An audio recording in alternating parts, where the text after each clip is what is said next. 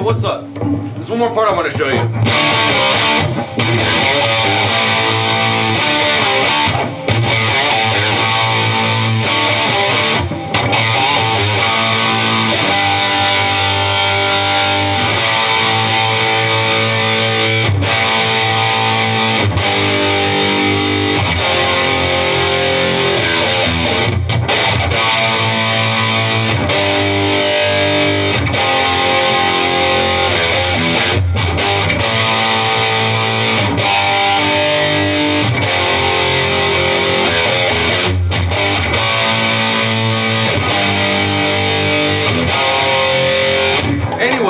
Scorpions with Can't Live Without You. This is per request of, didn't bring my thing out here.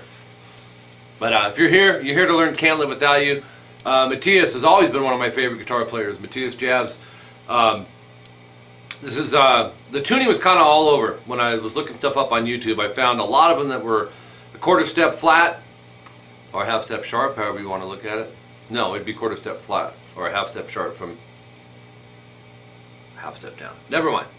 Anyways, so I was looking through about 4 or 5 different ones and found a couple that were in standard, so that's the one I grabbed.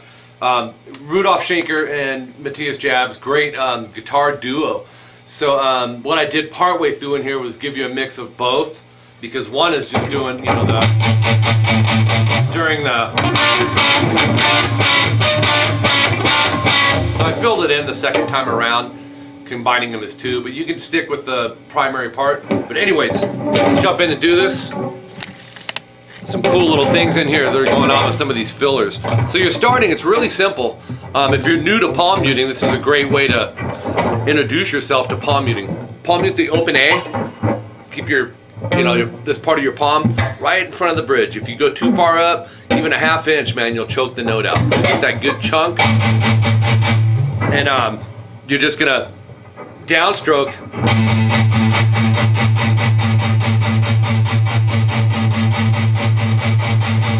That's 32 times. After the 32nd time, you may have to think kind of like math. 8 times 4 is 32, so you can do them in chunks of 8 times 4.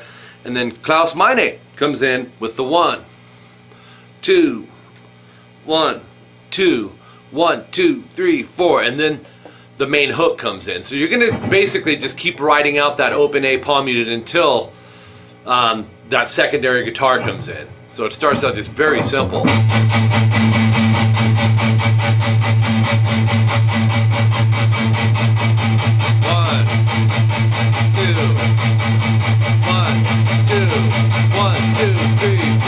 Now, this next part, it's different than I thought. It's weird because them being my favorite band for a lot of years in high school, or one of my faves, I was always playing it here. I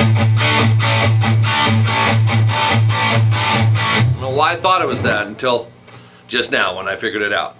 It's actually going 7G, 6B, to 6G 5B.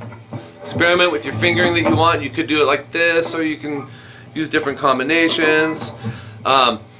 So I'm going to show you it as the way they recorded it instead of combining the two. If you want to combine the two, you can come back around after you have the beat of this part, fill in the breaks with palm muted open A strings. That's all you would have to do. So we'll have 7/6 GB to 6/5 GB. So we have, think of the vocals, can't live without you, can't live. That's basically what's happening. And a fret-hand mute here, just on the G and B. So watch, copy this. And then back to, so it went back and forth there 2 times on the end. But basically it's back and forth 4 times, but we have the fret-hand muting coming in after the second time through, right? And then you just break. Like I said, if you want to fill in that part, you're going to have to go.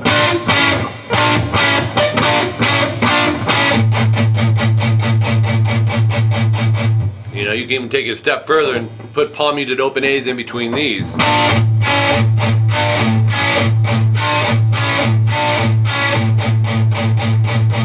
know what I mean? You can throw them in there too. But if you want to stick true to the way it was recorded, that's how you'd want to do it with those pauses. Your call. Okay, so when it comes out of it, the next thing that you would play for this guitar part, which I think is Matthias's part, actually I know it is, you'll be going.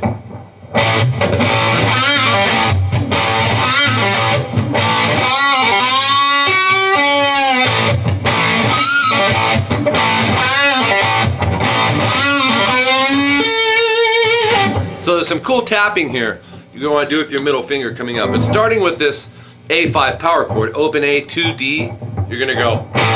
You're going to play it twice, rest in between those. And then this part, 4G, and you're going to throw a little bit of pinch harmonic on this if you can. Back it with a couple fingers, here's why. We're going to be needing this second fret off the G as well. So I stick this down to help with this bend of a whole step. Bend release, pull off to 2, pull off to open. Be careful when you're pulling off that you don't go.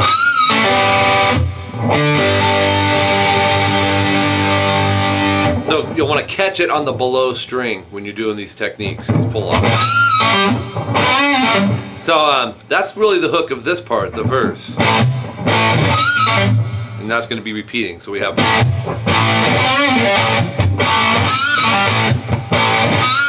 You'll do 3 of them, but the third one is you'll go back to the 4G, bend it a whole step, take your middle finger, and tap the 9G.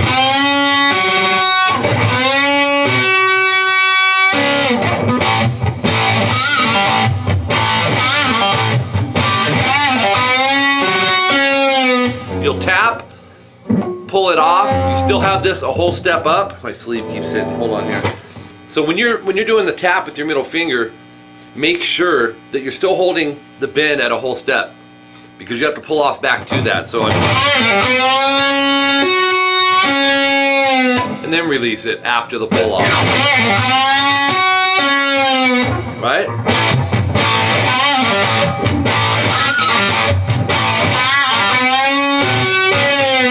Okay, then do it again. This time, on the third one, we'll go.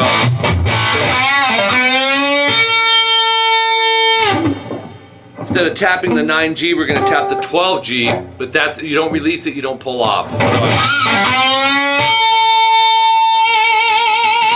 alright? Then you're back into this part that you learned.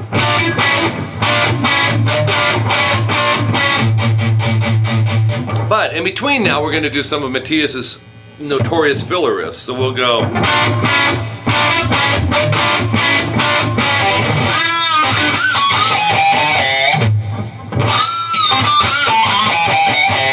And he did a lot. He's a great melodic player as well as a shredder.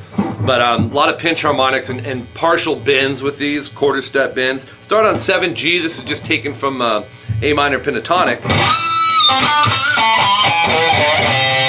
Kind of Eddie Van Halen sounding. 7G, pinch, bend, release, pull off to 5.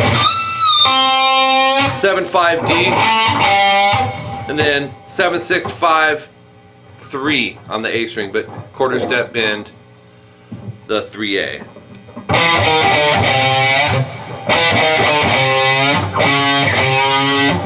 Actually bend it a half step, I think. And there's pinches sporadically through that whole thing.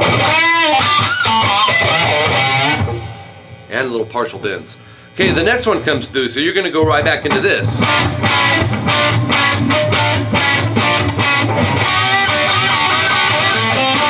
And these are a little tricky if you haven't done them. It's the 7th fret on the G and B. You're going to want to bar that with the 3rd finger, back it with a couple fingers on fret 6 and 5. Once again, this will work to your advantage because we're going to need the 5th fret on the G and B in a second. So, but you're going to need these to help bend it. A lot of times when this is a new thing for guitar players, the B string will drop out underneath that finger. So you got to have a good hold, and these fingers should help that as you're bending. So you're going to go, so it's a bend, pick, and you're going to repeat that. So.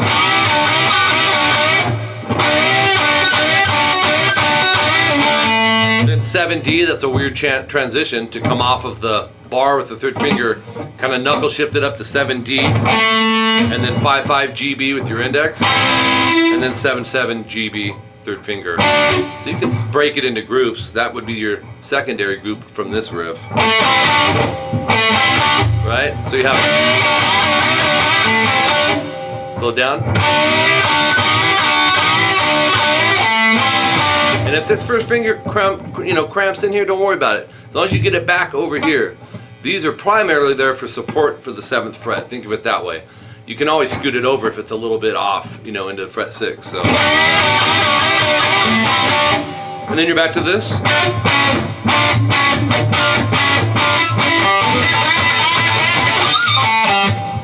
Open G, and then take the 5G with your 3rd finger, slide it to 7. It's like the old Chuck Berry riff, but he's just playing it fast.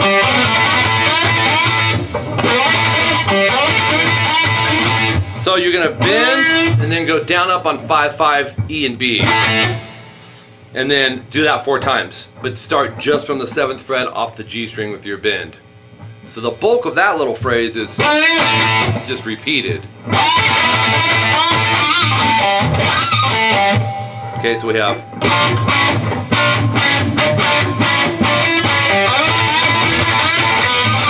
missed it.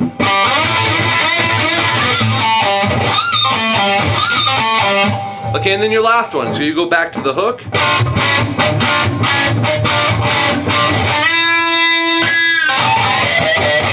And that's like the first one, except he jumps into it a little bit sooner. He bends it, and then he catches the pinch harmonic again once he's up there. And then the rest is the same as the first one.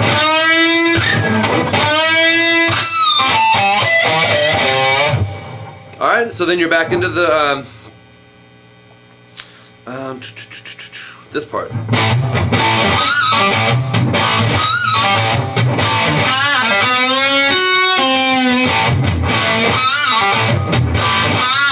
Now this one, we went through the whole,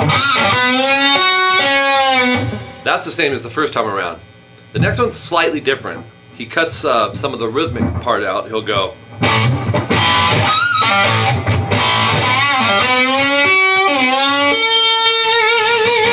So it'll only go 2 times through because he's filling that gap with some extra length here in the tapping part, which that would be the same start.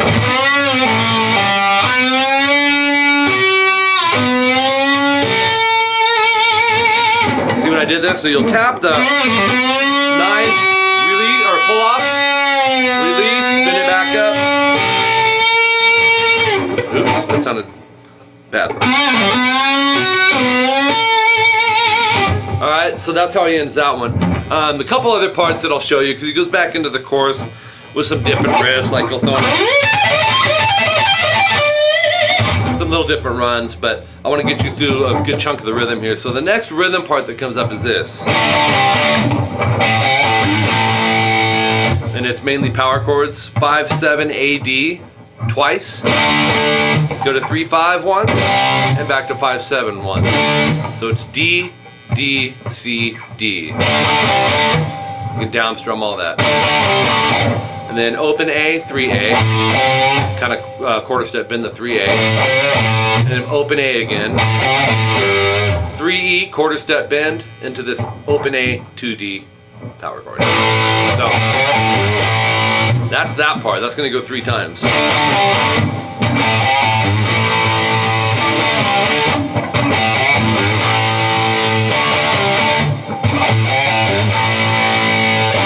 So 3 times, then you go into this open position G major. 3, 2, open, open, 3, 3. It's all 6 strings. 4, 5, 6, 7, 8 into open A, 2D. And then the secondary solo where Matthias is doing the...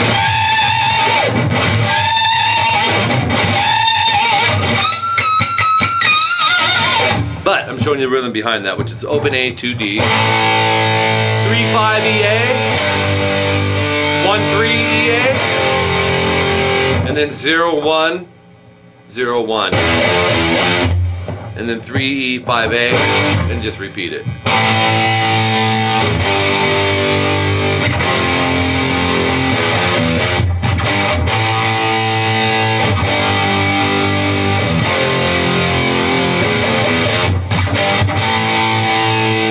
Alright, so there you go. That's really most of the rhythm, and you got a touch of some of Matthias' solos in there.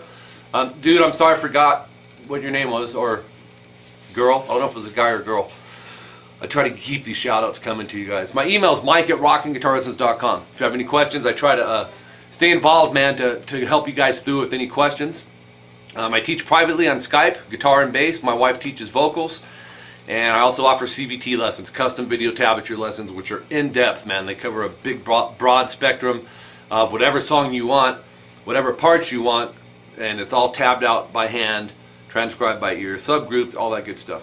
Then I shoot a video as well, so you get the tabs on the video. For more information on that, go to my website, rockinguitarlessons.com, and click on the Skype Lessons tab or the CBT Lessons tab.